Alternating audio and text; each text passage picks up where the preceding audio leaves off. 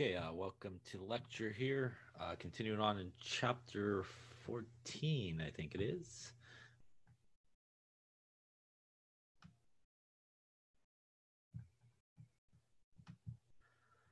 So we get started here in just a sec, continuing on where we left off from chapter 14. Just a couple of things here.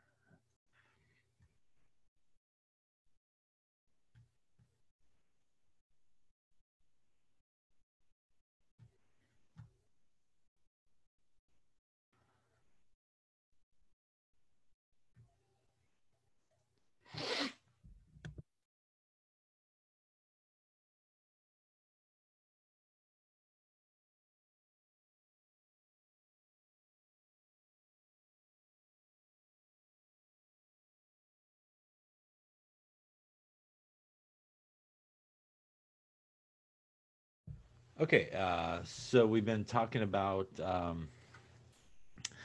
lot of things in this chapter. We talked about acids and bases. We talked about pH. We talked about weak acids, weak bases. We also talked about salts and hydrolysis. And at the end last time, we started talking about the idea of a common ion effect. Common ion effect, as we'll talk about today, is really what are referred to as buffers. But there are cases where we do have something like a weak acid or a weak base that is set up in equilibrium. And in that equilibrium, we also have an ion that is part of that equilibrium also added to the solution. And based on Le Chatelier's principle, it's basically going to cause either that weak acid or weak base basically to stay together more and not really break apart. And because it stays together more and doesn't break apart, it's not able to produce as much, say, H plus in the case of a weak acid, not as much OH minus in the case of a weak base, and thus basically keeps it together. And it has an effect on the pH because of that.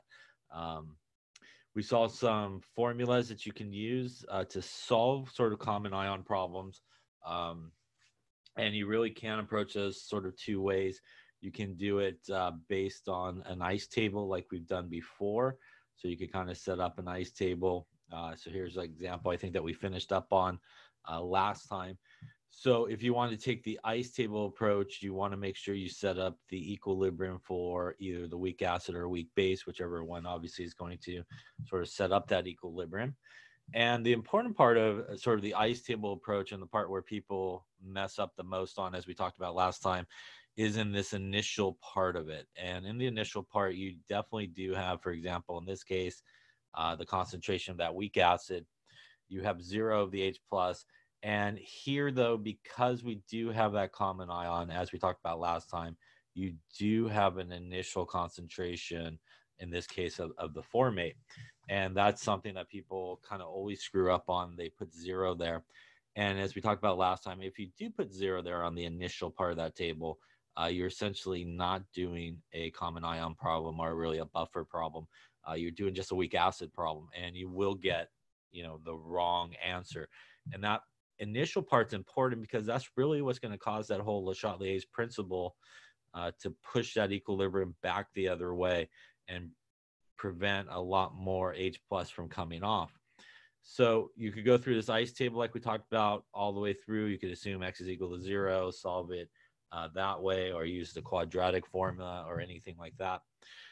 The other way that you could go about sort of solving these problems is using the Henderson-Hasselbalch equation, which is down here. And that is the pH is equal to the pKa plus the log of the base over the acid. And the reason you could do that is because of what we're talking about here, because there's really sort of a suppression of the weak acid or weak base from breaking apart. What you start with in terms of its a concentration, initial concentrations, ends up being in a lot of cases pretty much the same as the equilibrium concentration for both, in this case, for example, our weak acid and conjugate base. And what that means is in those situations, which is pretty much most of the situations you come across, you can actually go directly into this equation to calculate the pKa, as we talked about. That is minus the log of the Ka value. And you take the base over the acid, and that will give you the pH. So if you did an ice table approach correctly, if you use the Henderson-Hasselbalch equation correctly, you should really end up with the exact same answer. So it is sort of a personal preference for these problems, which way you want to do it. The Henderson-Hasselbalch way probably would be a much quicker sort of way of solving these type of problems. But again, you don't have to necessarily do it that way. You can definitely do it the ice table way. So sometimes people do it the ice table way. Sometimes people use the Henderson-Hasselbalch equation. One thing that we talked about last time as well that's really important is you don't want to use the Henderson-Hasselbalch equation in every situation. So it is not like for every situation. It's not for every situation where you have, say, two numbers or something like that.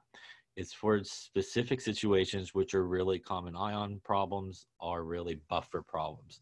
And if it's not really a common ion or a buffer type problem, you should not be using Henderson-Hasselbalch. That's the other very common error that people make in these problems is they go, oh, cool, I got two numbers. I'm just going to keep throwing it into that formula on every single problem, even if it's not that type of problem. So we talked about that. It's important to try to understand what's going on in these problems so that you can kind of correctly do the math. So that's really important, again, especially in these type of problems. In addition, we talked about sort of an alternative sort of Henderson-Hasselbalch equation that is sometimes used for sort of basic situations. And again, just to remind you on that, that was the POH is equal to the PKB plus the log of the acid over the base. So it's a little bit different than the traditional Henderson-Hasselbalch equation, as we talked about last time. Henderson-Hasselbalch gives you the pH directly. This does not give you the pH. It gives you the POH. Also, you need the PKB because it's basic, and it's acid over base instead of base over acid. So very different equation. PKB here found the same way as pKa. It's minus the log of the Kb value. And a nice relationship that we talked about, pKa plus pKb equals 14. So there's a few other equations are used. As I mentioned last time, personally speaking, I would just stick with the Henderson-Hasselbalch equation. Again, and because most of the time, you're really asked for the pH of the solution. Very rarely in sort of a buffer situation would you be asked, what's the POH or something like that. If you use the POH version of the equation, you still usually in most cases then need to subtract 14 to get yourself to the pH. So, I mean, if you're going to go and try to get the pH, you might as well just use the Henderson-Hasselbalch equation that actually gives you the pH value right off the bat. But again, I don't know if your book uses this equation very much or not. I can't remember. But again, you'll sometimes see people use it more for basic sort of situations. But again, you can use the Henderson-Hasselbalch for acidic, basic, or neutral situations. It really doesn't matter. The important part is as long as you get the base over the acid in that one and you're using a pKa value, you should be okay. Any questions on any of that stuff that we talked about, I think, last time?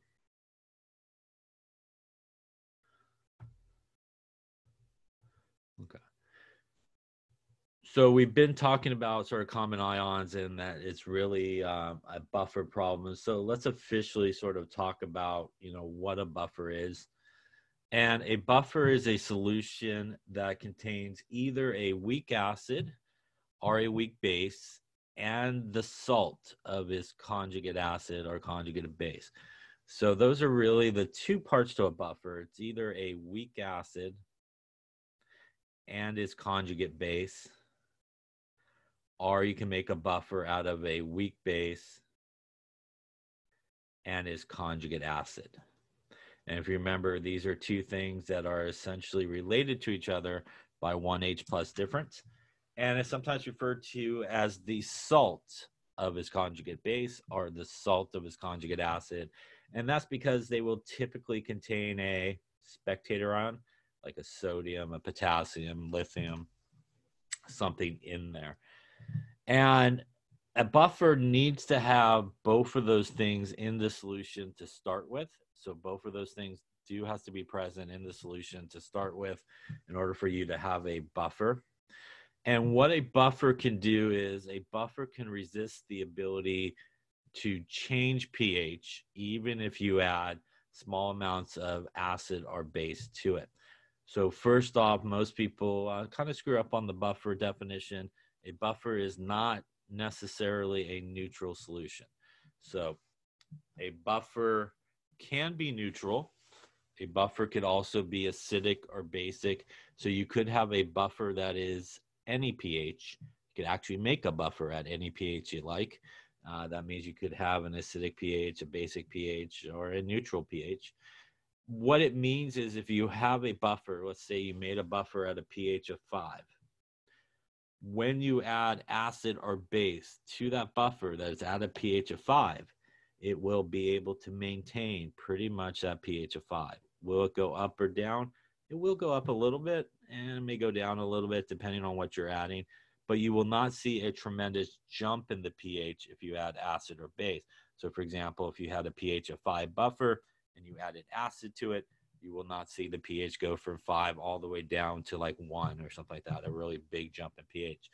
Also, if you had a buffer at that 5 and you added base to it, you would not see the pH jump all the way up to like 13 or something like that. So it's able to resist big changes in pH when you add acid or base to that. And it's really able to do that because it has both of those things in it, a acid part and a base part of the buffer itself. So let's talk about really sort of how a buffer really sort of works here.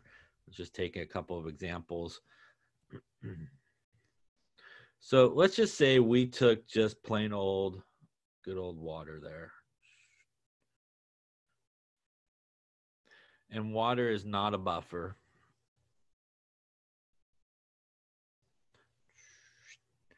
And let's say we took some hydrochloric acid, which is a strong acid, and we added it to water. When we would add it to water, what would happen is 100% of it would break apart into H plus and Cl minus. And in that particular case, we have just added a lot of free H plus.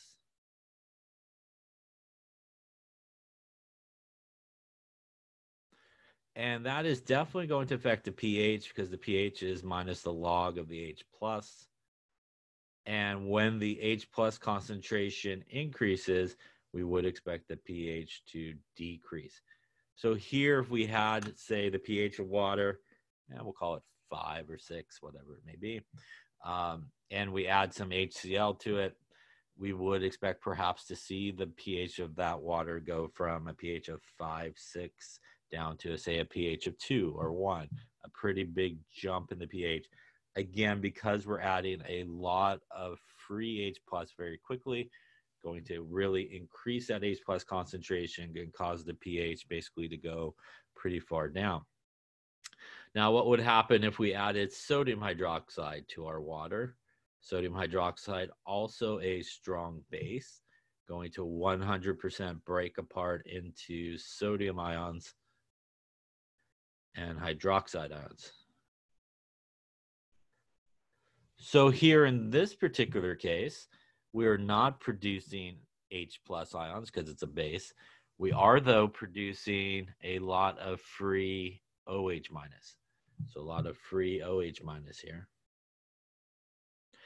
And that's important because if you remember, there is a relationship that as the OH minus concentration increases, we would expect the H plus concentration to decrease, and we would expect the pH to go up in this case. So because we are generating a lot of OH minus, we are essentially decreasing the H plus in that solution, and the OH minus is getting larger, the pH will go up. So again, here, if we added this sodium hydroxide to our water that started, say, in the 5.6 range or something like that, we would perhaps expect to see it to jump to a pH of 8, 9, 10, depending on how much, obviously, you added and stuff like that. So because water is not a buffer, it has no way to handle this H plus that's being come in when you add the acid, the influx of OH minus when you add the base. So let's see what would happen, though, if we added these same two things to an actual buffer. So let's take a look at a buffer. So let's say we had a buffer of acetic acid, it's your classic buffer example, and sodium acetate. So in case you're not sure, acetic acid is a weak acid. And sodium acetate is the salt of its conjugate base. What makes it a salt? It has the sodium there. Yeah? The sodium here is really not doing anything. It is actually the acetate part. That's the important part of the buffer. But the sodium is there to balance out the charge. So again, that's why sometimes it's referred to as the salt of its conjugate base, because it has that extra Na plus there to balance out the charge. Really a spectator ion, not really doing much in terms of any type of reaction. So let's see what happens when we take our same HCl. So when we take our HCl in this case and add it to our buffer, HCl is an acid. And when we think about our buffer, as you can see here, there really is an acid part to the buffer, and there really is a base part to the buffer. So when you add an acid to a buffer, the acid is going to react with the base part of the buffer, right? They're called acid-base reactions, not acid-acid reactions, right? So the reaction that you get is the HCl will react with the sodium acetate, which is the base part of the buffer. And basically what you're going to get here is a double displacement reaction. Basically our two positive guys are going to switch partners, and you will end up with acetic acid. So again, basically these two guys are switching partners, and you will end up with some sodium chloride here as your products. So when the buffer reacts with the acid, this is the reaction that we would expect to happen. So let's take a look at a couple of things. First off, what we see is on the product side, we actually created more acetic acid. So acetic acid was part of the buffer to begin with. We actually just created more of it, which means that is not going to obviously affect the pH. The other thing that we produced is the salt, sodium chloride. And from our conversation about salts, we know that this salt, hopefully you know, is a neutral salt. It is sodium, right? That is neutral. It is Cl that came from HCl, which means it's relatively weak, and it is a neutral salt. So that is not going to affect the pH at all. But more importantly, what we do not see on the product side here, we do not see that we do see when we added the acid to water is when we added the acid to water, we made a bunch of free H+. When we added that acid to the buffer, we did not make any free H+. Because we did not make any free H+, we didn't make any free H+, not made. That means that the concentration of H+ should remain relatively constant. And that also means that the pH, which relies on the H+ concentration, should also remain relatively constant as well.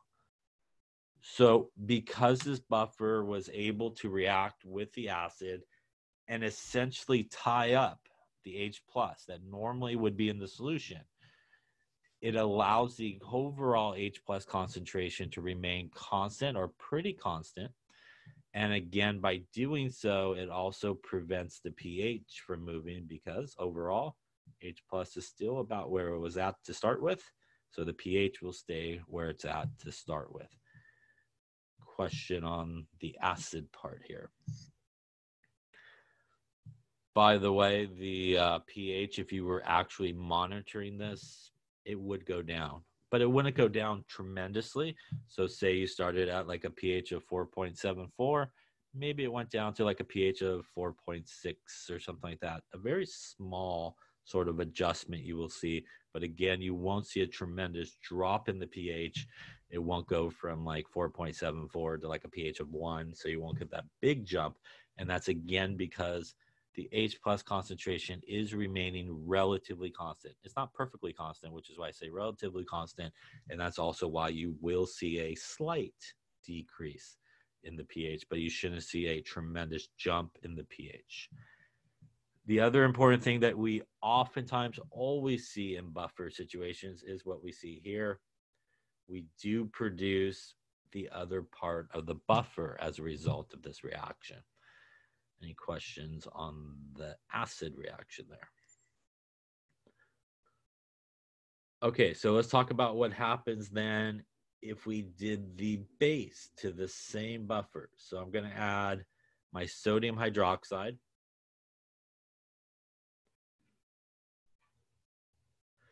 to this same buffer solution we've been talking about. But something different is going to happen here since I am adding sodium hydroxide, which is a base.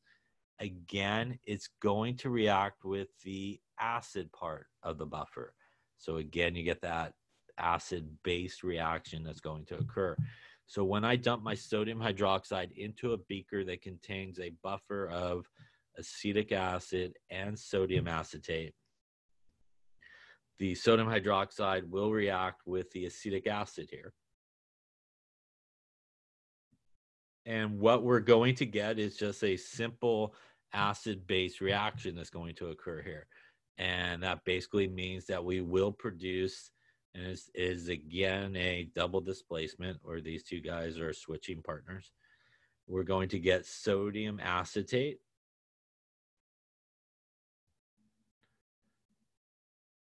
and some H2O, a salt and water, which should be a familiar result here of this reaction. So let's take a look now at what we got going on our product side. So just like we saw with the acid reaction, we have actually generated some more of the buffer. So we've generated some more of the sodium acetate that was part of the buffer to begin with. So that is definitely not going to affect the pH. The other thing that we generated in this reaction is some water, which technically is neutral. So that should not affect the pH. And again, the important thing that we actually do not see here, like we see up when we added the base to water, is when we added the base to water, we produced a lot of OH minus, free OH minus. We do not produce any free OH minus here in the buffer reaction. So we do not see any free OH minus. So the same logic here applies, that if the OH minus concentration is relatively constant, because the OH minus and H plus concentrations are tied together, as one goes up, the other goes down. If our OH minus is constant, that means that our H plus concentration should also be relatively constant. And if our H plus concentration is relatively constant, that should mean that our pH remains relatively constant. So when we add a base to a buffer, again, because a buffer has an acid part and a base part, it is able to, again, tie up all the free OH minus that would normally go into that solution. And because it's able to tie up that OH minus, in this case in the form of water, we are preventing the OH minus concentration from increasing, and also preventing the H plus concentration from going down, and also preventing the pH from making a big jump. Again here, just like the acid part, if you added some base to a buffer and you were monitoring the pH with a pH meter, you would see probably the pH go up a little bit. But again, you would not see a tremendous jump in the pH from, say, a pH of 4 to like a pH of 9 or something like that.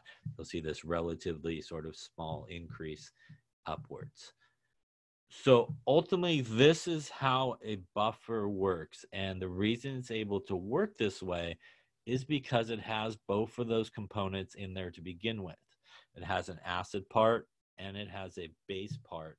And that means that when you add either an acid or a base to a buffer, it is able basically to react with it and ultimately prevent the formation of free H plus like you would have when you add an acid, or free OH minus like you would have when you add a base. Question on how a buffer actually works. Okay. So, and that's what we were just talking about. Why does a buffer have to be made up of a weak acid or a weak base? Why can we not have a buffer that is made up of, say, a strong acid like acetic acid, like hydrochloric acid here? Why can't we perhaps have a buffer that's made up of HCl and, say, sodium chloride, right? So this would be like an acid and a base. The reason we cannot have a buffer that is made up of this is when we put those into solution, the sodium chloride will break apart into sodium and chloride. It's a strong electrolyte. And the HCl will also break apart into H plus and Cl minus. So you have nothing in that solution that can set up an equilibrium to actually maintain both an acid and a base in that solution. If you dumped all that in, you pretty much would have just like alphabet soup. You would have all these guys here. You would have no acid that's basically maintaining in that solution. You just have a bunch of ions. So it would not be an effective way or an effective buffer in that case. So that is why we cannot have a buffer that is made up of a strong acid or strong base, because you really won't have anything that sets up that equilibrium, which is really important to allowing a buffer to work correctly for a long period of time. So two things on that. You cannot have a buffer that is made up of a strong acid or strong base. They do need to be weak. A side note to that is you can actually make a buffer from a strong acid or strong base and the reaction with either a weak acid or weak base. But the idea is you do not have the buffer until all that strong acid and strong base is gone. So we'll kind of see that happen a little bit later on in this chapter, but you could actually make a buffer that way by doing a reaction that involves a strong acid and strong base. But those strong acid and strong base are not the actual buffer. The end result of that reaction is the buffer that you end up with. So it is possible to do that. So kind of like what I'm talking about is, so we go back here.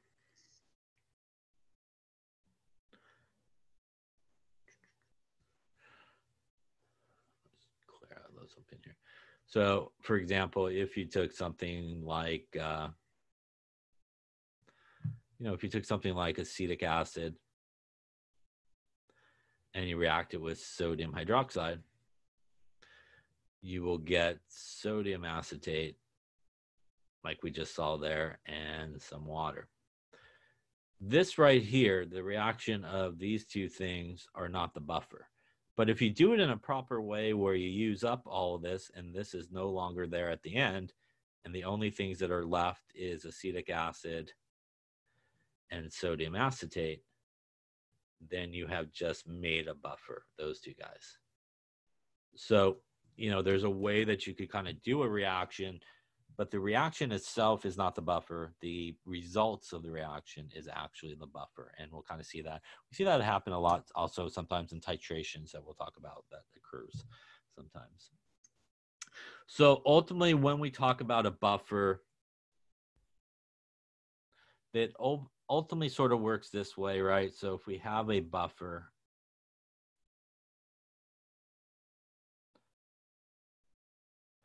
we'll say this is our buffer here. And our buffer basically has an acid part and it has a base part. And when we add acid to our buffer, the acid and the base will react, which means the base part will get smaller. But as we saw, what will happen is, my exaggerated drawing here, the acid part of the buffer will get bigger, the base part of the buffer will get smaller.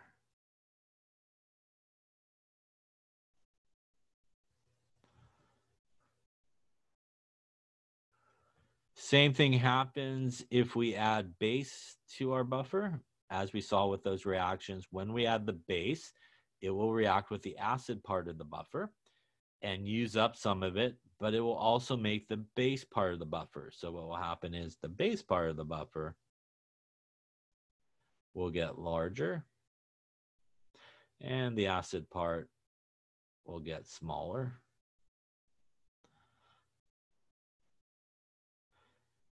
And this is why really sort of buffers can work for a really good period of time, you know, if you make sort of a correct buffer, because, you know, as you use up a little bit of one, you're kind of making the other and vice versa, you know.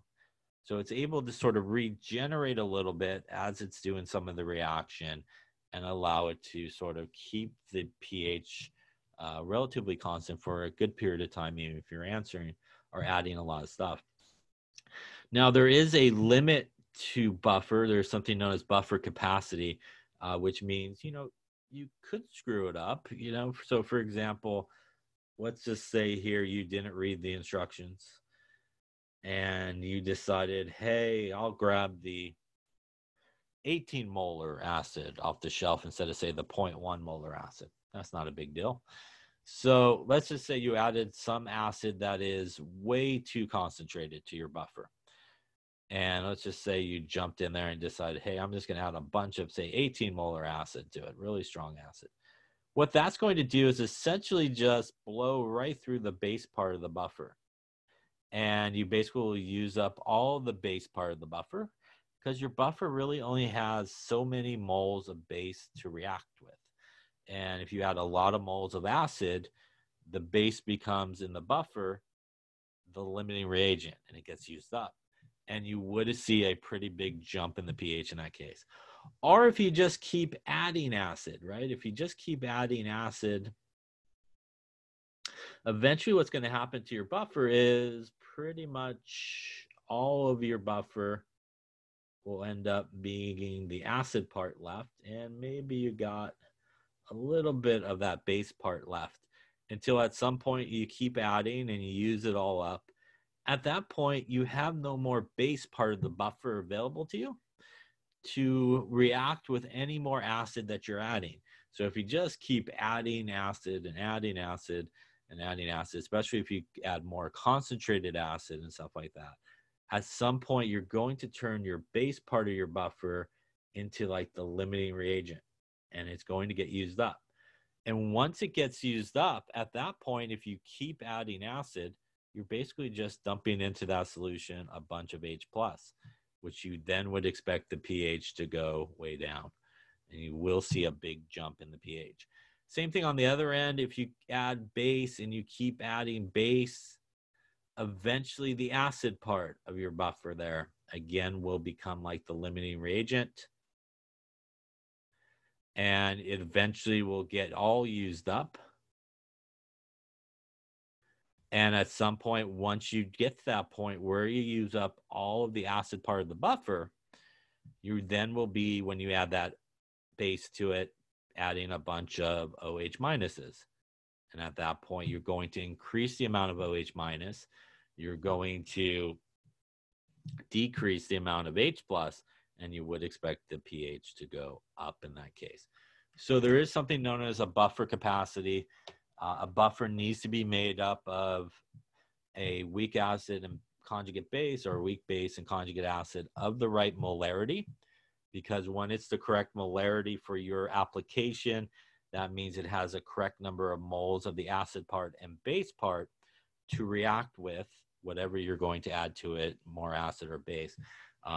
Otherwise, you will see, a big jump in your buffer really won't work really well. Question on that there. And lastly here, in terms of sort of buffers and stuff, how do we know, how to make a buffer or a good buffer, right? How can we choose something that would be a good buffer to make in a situation? Well, we actually can use Henderson-Hasselbalch equation to help us understand that. If we look at the Henderson-Hasselbalch equation, which is typically the equation that is used for buffers, and I got a log in there. There we go. The pH equals pKa plus the log of the base over the acid. So if you make a buffer that has equal concentration of the base over the acid, so if you make a buffer with equal concentrations of the acid and base, that means when you get to the Henderson-Hasselbalch equation, you will end up with the pH equals to pKa plus the log of 1. Log of 1 equals 0, which means you end up with this relationship here that the pH equals the pKa value. So usually what you want to do is the pH is equal to plus or minus 1 of the pKa value. And that usually is a very good way to choose what weak acid, what weak base would be a good buffer to make based on the pHs you're trying to do. So for example, if I wanted to make a buffer at a pH of, let's say, 9, and I go, I'm just going to go with acetic acid because, I hear about acetic acid a lot with buffers. I'm going to use that in sodium acetate. When I look at the pKa value for acetic acid, it is 4.74. That is pretty far away from a pH of 9. Could you get it to work? Maybe. Will it be effective? Probably not as effective as it perhaps should be. So this would probably not be your best bet to make a buffer at a pH of 9. Perhaps if you use something like NH3, right, which is ammonia, has a pKb value, and when you get to its pKa value, it's got a pKa value like 9.25. Now that is much, much closer to our goal of 9. This guy here, along with maybe some ammonium chloride, weak base, and conjugate acid. That would be a very good choice here to make this buffer out of, and it would probably work a lot better. So when you're trying to choose, hey, what should I make my buffer out of? You want to first think about the pH you're trying to make it, and you want to think about, how close that pKa value is to that desired pH. And usually within about 1 is a pretty good area where you could kind of make it work pretty good. As close as you could get it is probably better, because the farther you are away in terms of pH and pKa value, the more you have to add, and more of one component versus the other you got to add. And at the end, it's really not going to give you a pretty good amount of each of those parts of the buffer to begin with, and it's not going to probably be an effective buffer over a long period of time, or you're going to have to use a lot of one reagent versus the other. Question on how to choose the right buffer here.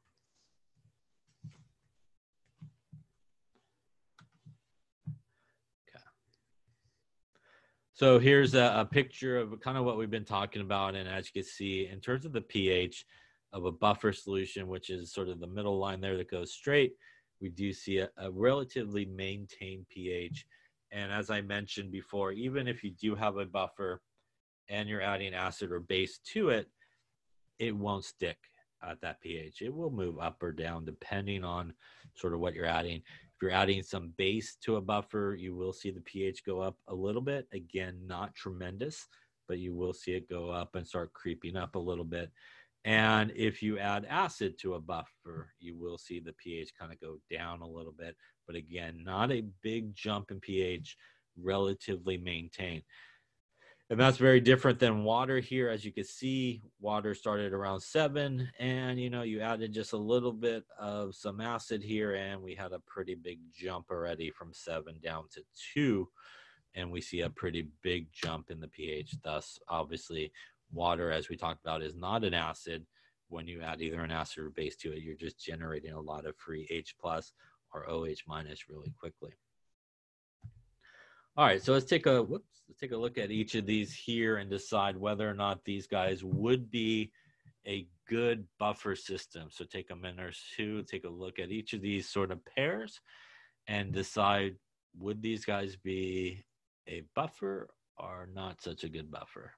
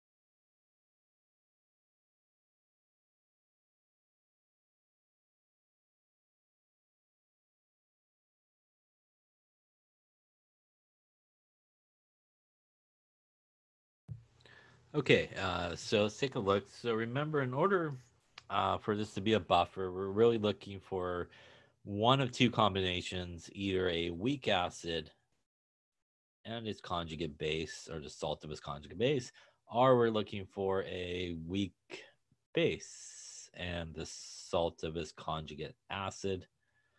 So those are the two things that we're kind of looking for here. In order for those things to be related to each other, again, you could just use that basic definition of Bronsted-Lowry, which is that just needs to really be a difference of 1 H plus. So when we look at these two things, KF is really K plus and F minus. So really, when we look at these two guys, that is a difference of just 1 H plus. Again, the K here makes it a salt, also a spectator ion, not really important. So these two things are related to each other. So then what you have to decide is this guy here, which is the acid, is it a strong or weak acid? And in the case of HF, it is a weak acid. So this would be our weak acid. And we have a conjugate base over here. So this A would be a buffer system. Any questions on A? Okay, so kind of applying the same logic here to our second one, HBr and like KBr. Again, our KBr is really K plus and Br minus. So again, if we look at this relationship here, they are related to each other by 1 H plus difference. Again, the K plus here is just a spectator ion. So when we look at this, which is HBr, that is hydrobromic acid. And hopefully you remember from our conversation a couple of days ago, hydrobromic acid is a strong acid. So because this is a strong acid, this will not be a buffer.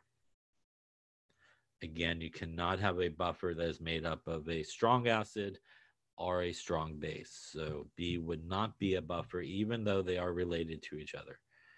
And lastly here, we got some really NaHCO3 and Na2CO3.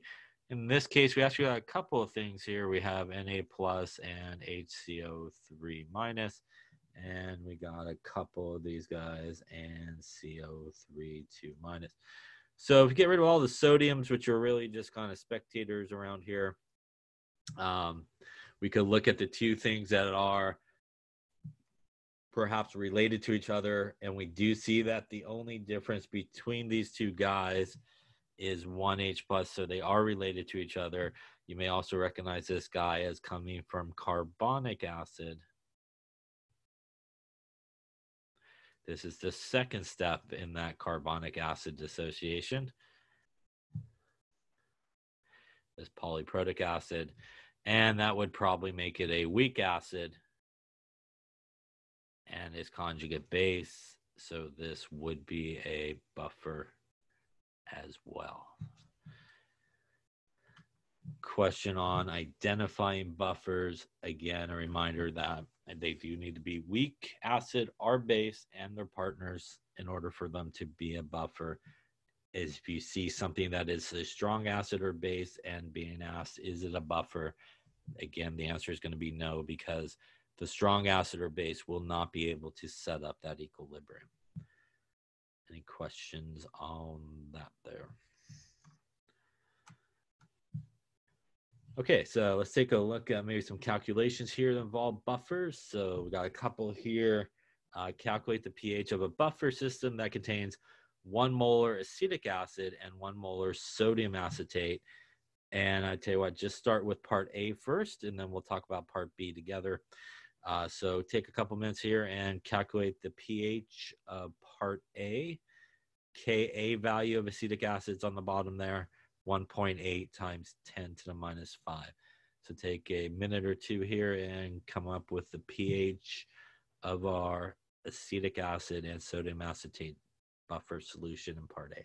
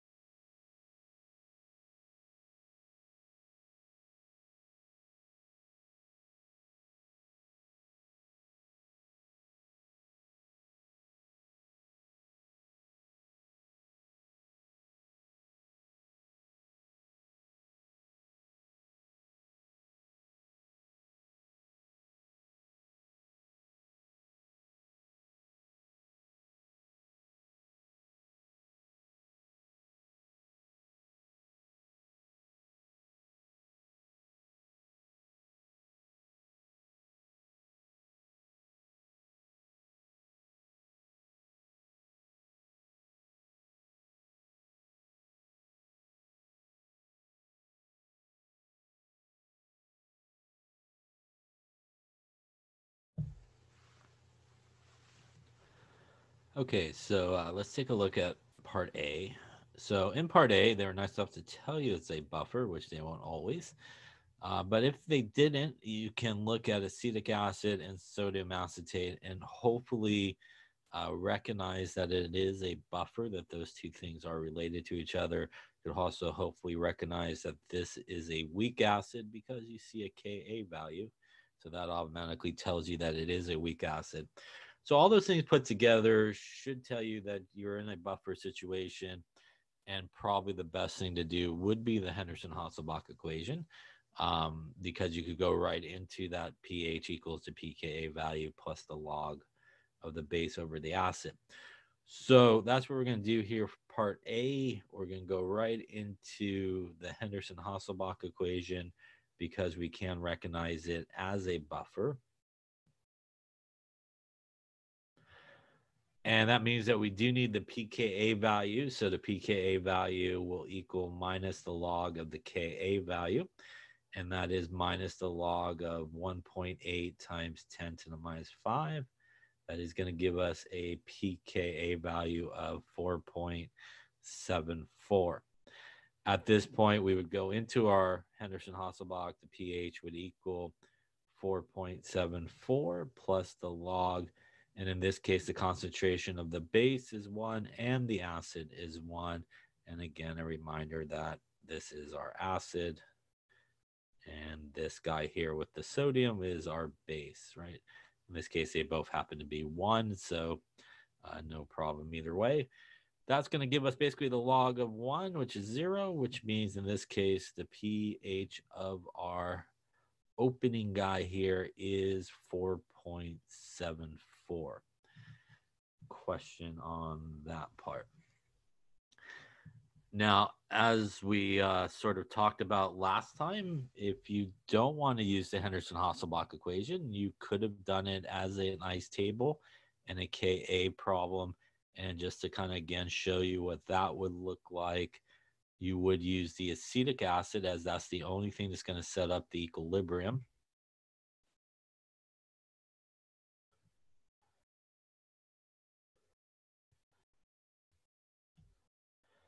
And initially, we do have 1 molar of this guy, 0 this guy. And again, the important part here is from that sodium acetate, we also have 1 molar here. So if you do the ice table approach, perfectly okay to do. The important part is you should have numbers on both sides of the ice table, and commonly missed is the guy on the right hand there. People put 0. It's going to be minus x, plus x, plus x, and at equilibrium 1 minus x, x, 1 actually plus x here. This would go into your Ka expression of you would have x times 1 plus x divided by 1 minus x equals 1.8 times 10 to the minus 5. I won't finish it, but you basically solve for x. When you do, x will equal the H plus concentration. And when it's all said and done and you get yourself to the pH, you will end up with the same answer, or you should end up with the same answer. So again, it really is your call. If you're more comfortable doing the ice table and are afraid that you're going to use Henderson-Hasselbalch in the wrong situation, you could still do the ice table. Can't remember the Henderson-Hasselbalch equation, which I can't imagine that being the case in this class at that point. You could still always try the ice table and sort of do it. Any questions on either part of that?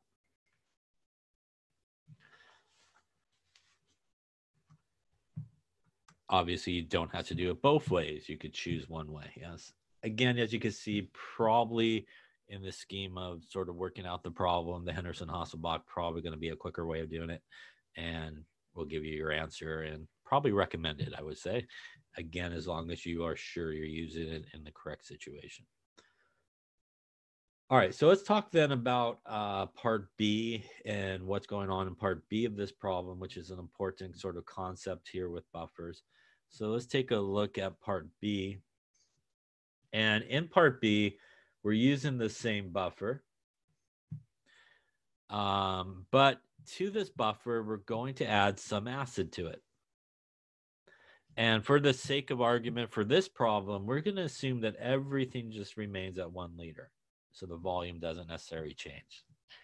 But it won't always be that case, but it normally will change. But we're just going to make it a little bit easier on this first calculation here.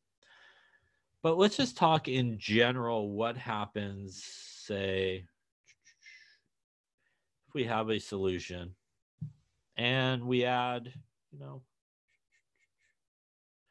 another solution to it. So when we add another solution to it, does the molarity stay the same?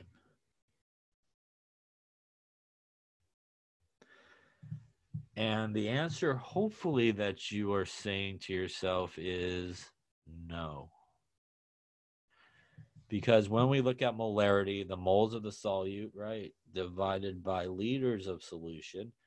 So when we add more volume to a solution, we are actually increasing the bottom part here, which means the molarity is constantly changing as we add more solution to it, or water, or whatever you may be adding to it.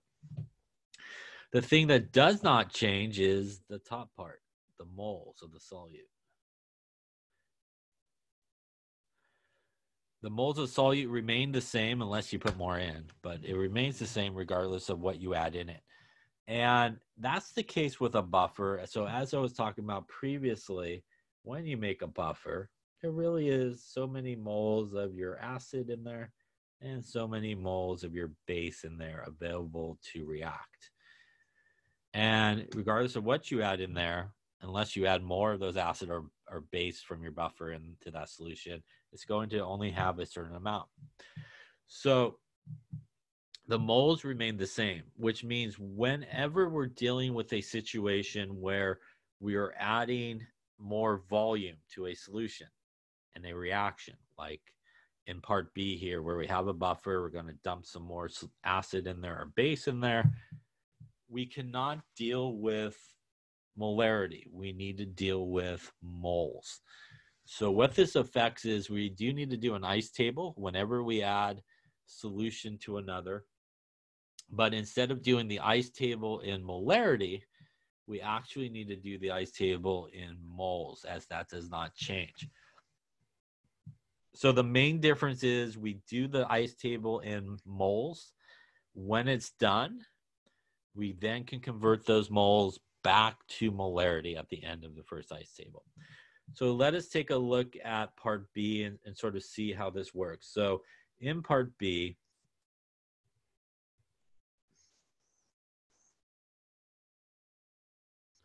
we have our 1 molar acetic acid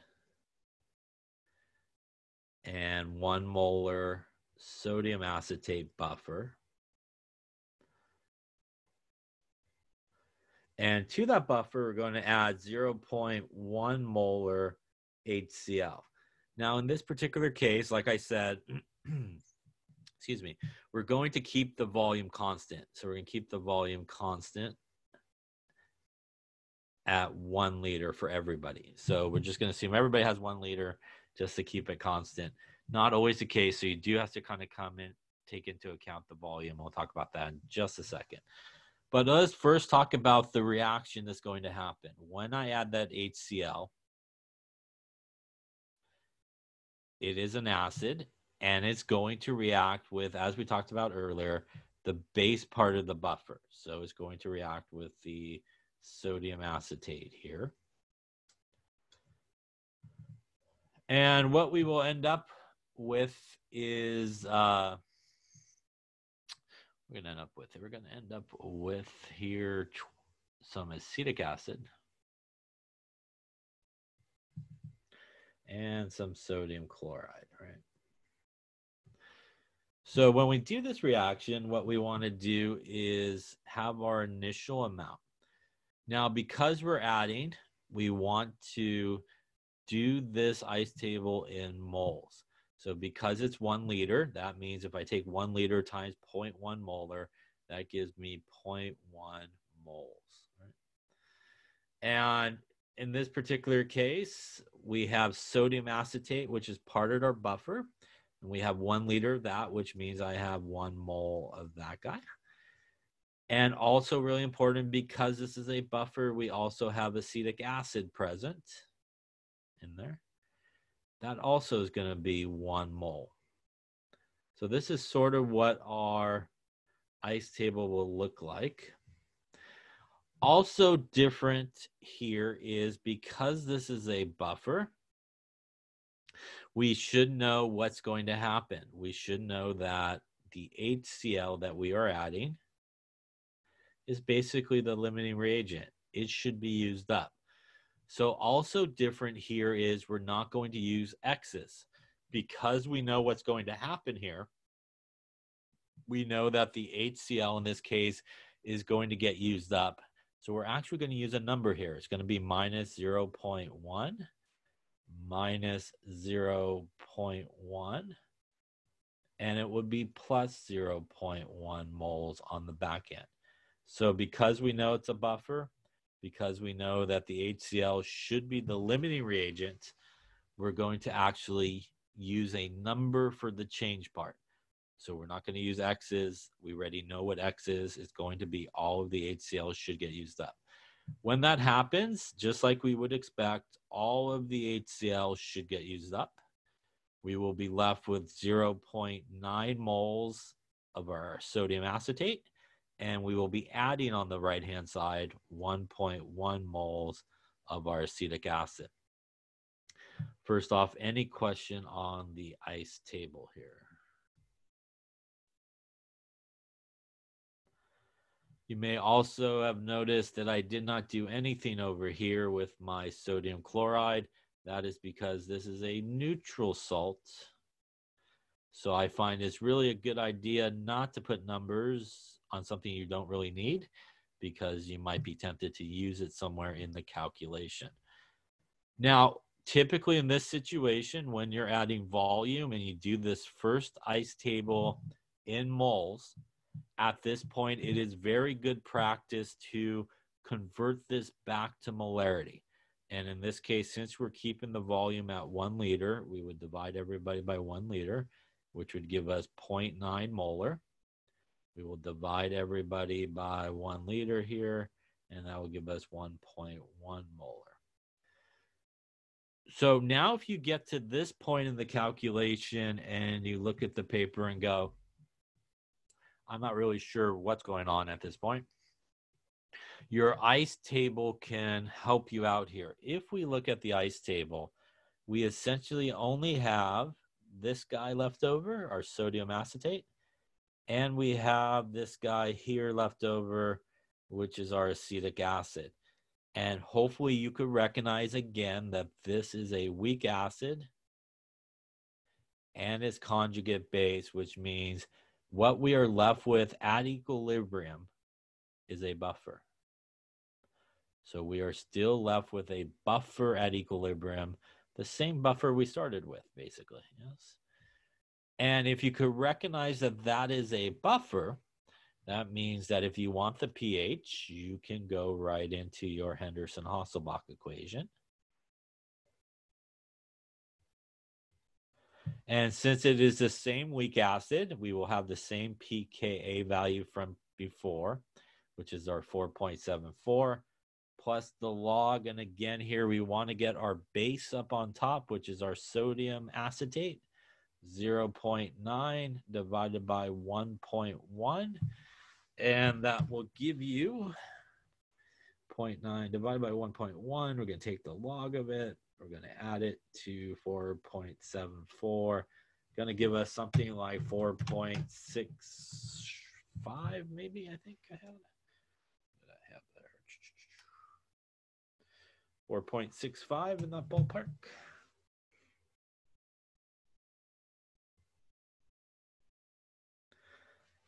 And that would be our pH after we added our HCl to it. Now, again, if you did not want to use the Henderson-Hasselbalch equation at this point, instead of this, you could have set up a second ice table, again, using the weak acid as your equation,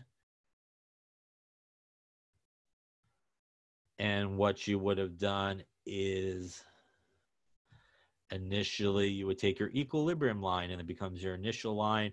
So initially you would have 1.1 molar, 0.9.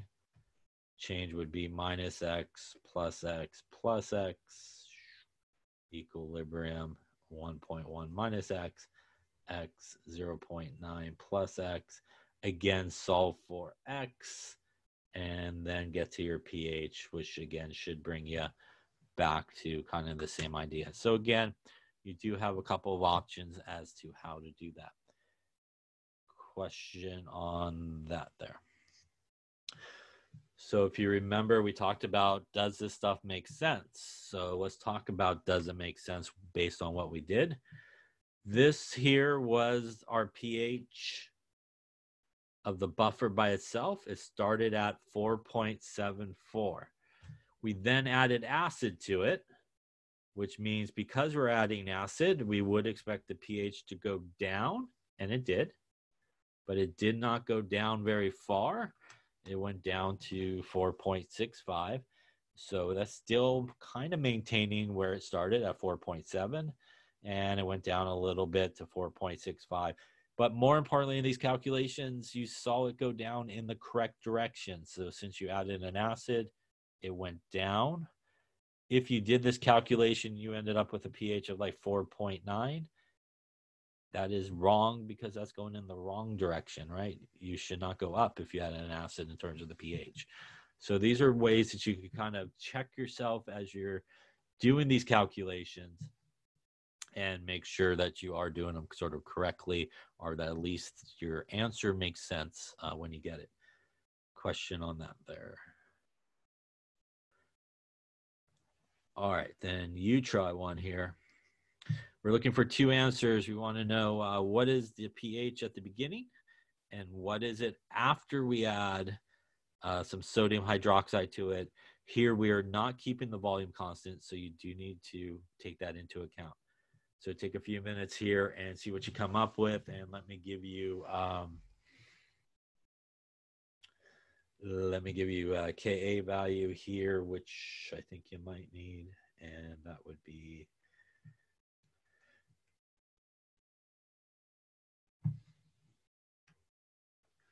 the Ka value for NH4 plus is 5.6 times 10 to the minus 10. So see what you come up with.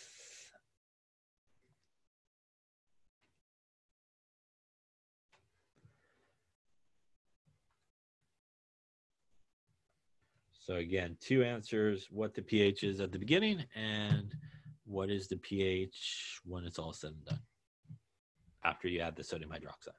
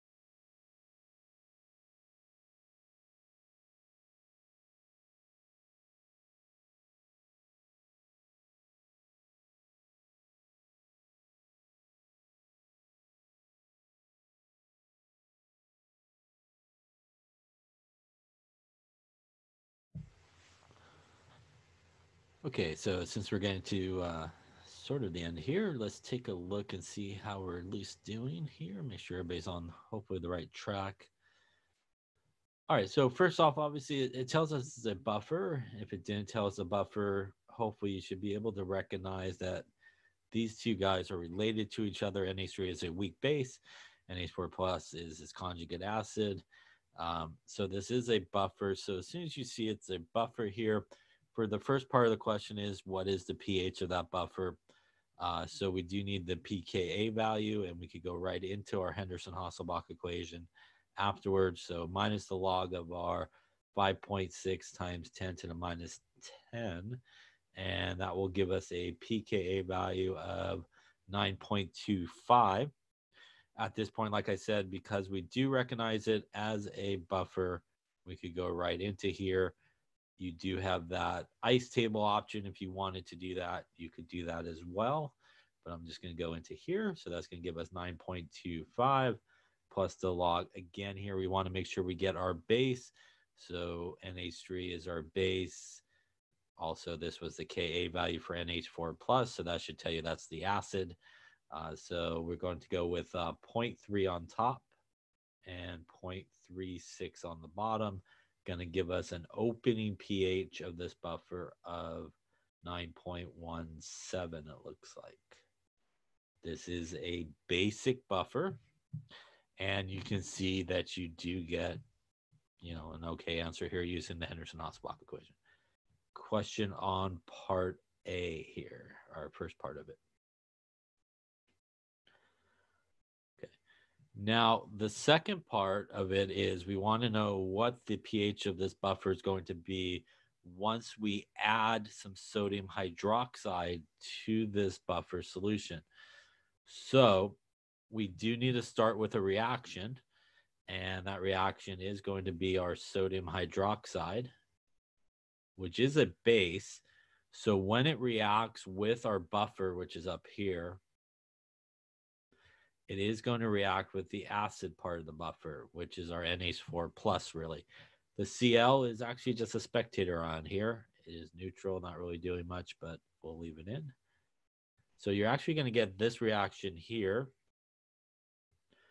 And what you're going to end up with is, again, this is going to act as the acid. So that is going to make NH3. It always makes the other part of the buffer.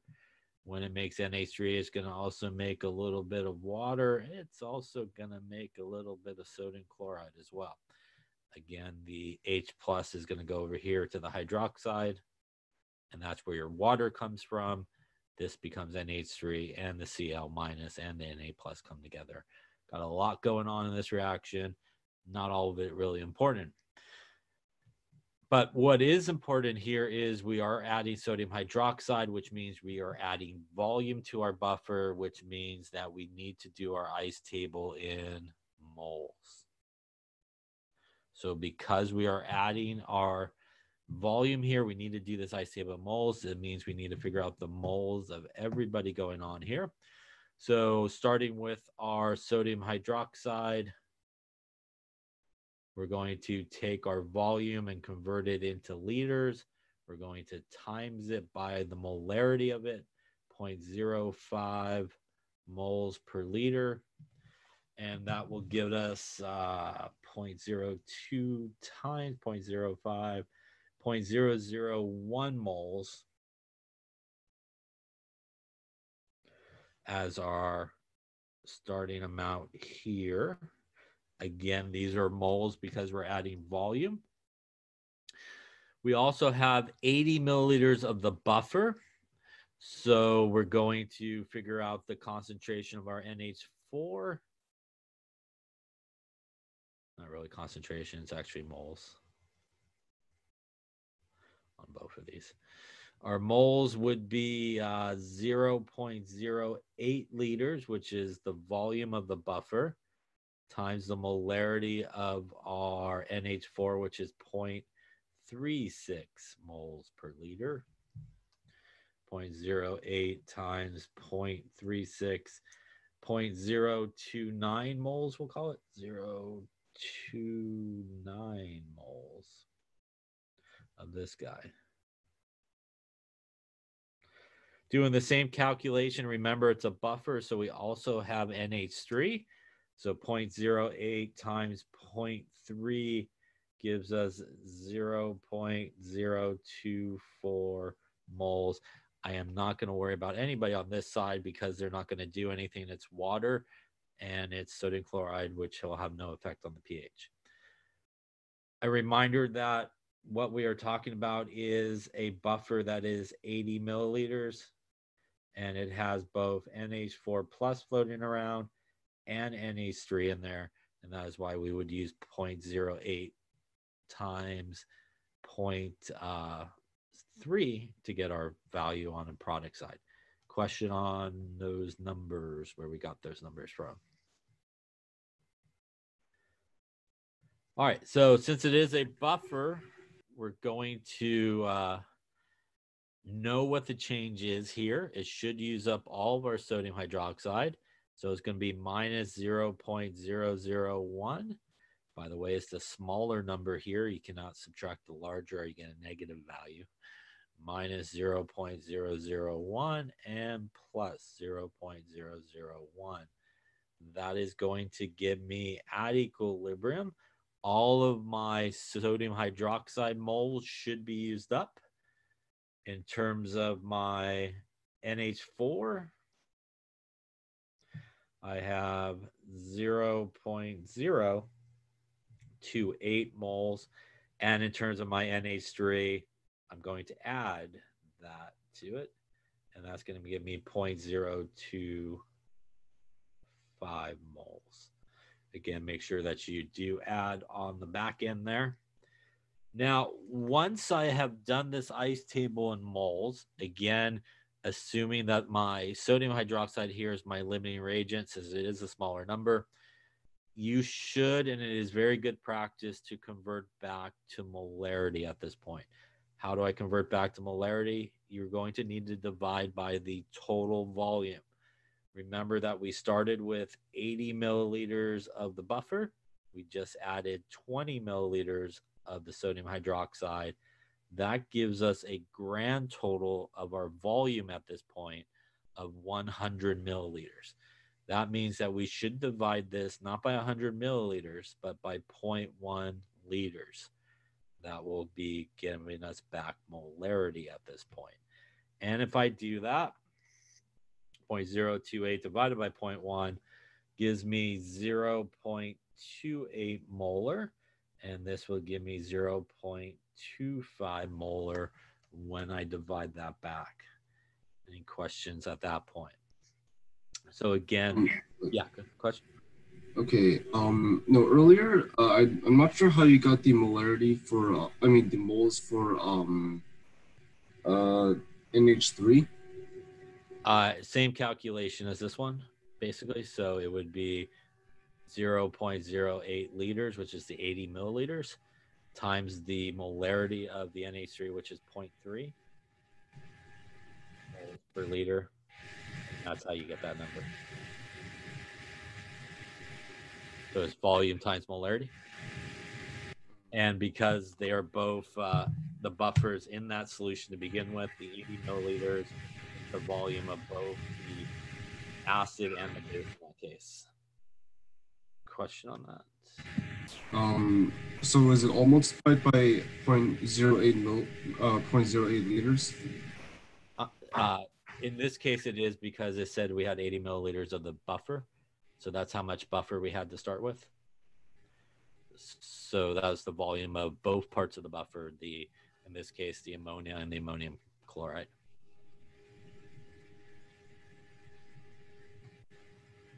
So not in every problem will obviously be 80, but in this particular case, it's the volume of the buffer. Yeah. Other questions? Okay. So once we have it back to molarity here, if you're not sure sort of what you got going on, you can look at your ice table to help you. You can see that you have ammonium chloride and you have ammonia left. And hopefully, again, you can recognize that these two things are still a buffer. So what you have left at equilibrium is still a buffer, which means you once again can go back into your Henderson-Hasselbalch equation. And it's going to be the same pKa value because it's the same buffer. We will go with the log of the base, which again is our 0.25 divided by our 0.28. And that gives us something like, I believe, a pH of 9.20 in this particular case. Just to make sure. And that would be the pH that you would have after you added the sodium hydroxide to it. And we could see, does it make sense? Well, we started at 9.17. We added some base. It didn't go up very much, but we wouldn't expect it to do so because it's a buffer. But it did go in the right direction. We added base, so the pH went up. So that does make sense in terms of that. Alternatively, as well, again, here at the end, if you did not want to go into the Henderson-Hasselbalch equation, you could do another ice table to get the same answer. And lastly, I will say that this is a kind of an important step here. You should convert back to molarity.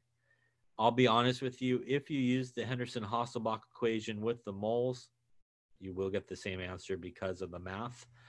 But there's a lot of places later on that we'll talk about where you do need molarity and you won't get the right answer. So usually pretty good practice to convert back to molarity after you do that first ice table in moles. And then you usually have the number in the correct sort of units. I will say, though, you can go into the Henderson-Hasselbalch with moles. It will work out okay. But you do want to probably convert to molarity in most cases. Question on that there.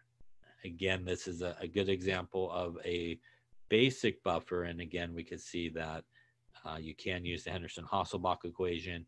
You could have used that POH version of the equation and kind of work backwards, but it gets you to here using the Henderson-Hasselbalch. So I would just use this one. Any questions on any part of that calculation there? Okay, so we are going to stop lecturing here. We are going to have a quiz, I think. We'll have a quiz next Tuesday on this chapter up through what we talked about today. So up through buffers, we'll do the quiz on next Tuesday. So I think we'll probably do it at the start of lab next Tuesday.